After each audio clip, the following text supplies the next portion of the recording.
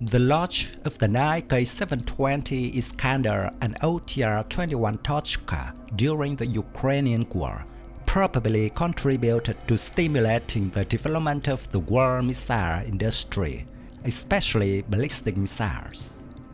As is known, a few years ago, Indonesia pioneered the construction of a ballistic missile prototype, which later became the Arhan-450 short-range ballistic missile. The Arhan-450 is a surface-to-surface missile with a range of over 100 kilometers, developed from the Sonda RX-450 base rocket made by Indonesian Space Agency. On December 16, 2016, Arhan-450 was successfully launched with a distance of 150 kilometers. In 2020, the Arhan-450 program has entered the second of 4 stages of development and is expected to continue until 2027, until it is ready to enter the mass production stage.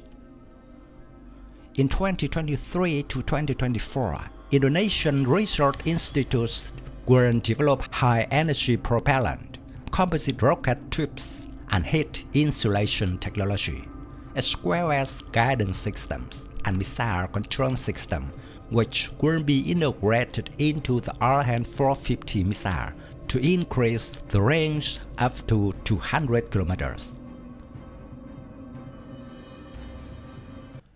From the specifications, the Arhan-450 is expected to reach a maximum altitude and range of 40 kilometers and 129 kilometers respectively, if fired at an elevation angle of 70 degrees. Apart from acting as a ballistic rocket for military purposes, the RX-450 base is also planned as part of a multi-level rocket that will be used as a satellite orbiting rocket. The Arhan-450 can carry a payload weighing 50 to 100 kilograms. In fact, the Arhan-450 is a type of ballistic rocket with a total length of 6.11 meters, a module length of 4.459 meters, a total weight of 1,500 kilograms, and uses a composite propellant fuel.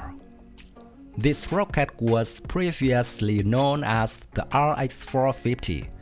The name then changed to the Arhan-450, and the increase in capability in the ballistic rocket was expected to be mass-produced in the interest of both domestic and commercial defense.